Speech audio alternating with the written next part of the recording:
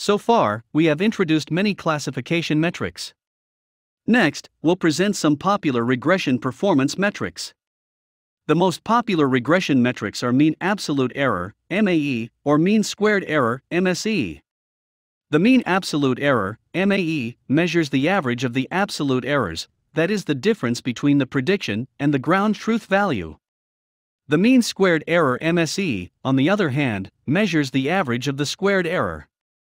MSE is easier to work with because the derivative of the square term is linear, but MSE will greatly affected by outliers because of the square term as well. On the other hand, MAE is more robust against the outliers, but it's harder to work with because this absolute value is not differentiable. Here are some visual illustrations. The x-axis is the grand truth value, and the y-axis is the prediction. As the amount of noise increases from left to right, both MAE and MSE increase. You can also notice that MSE increased a lot faster because the square of error term.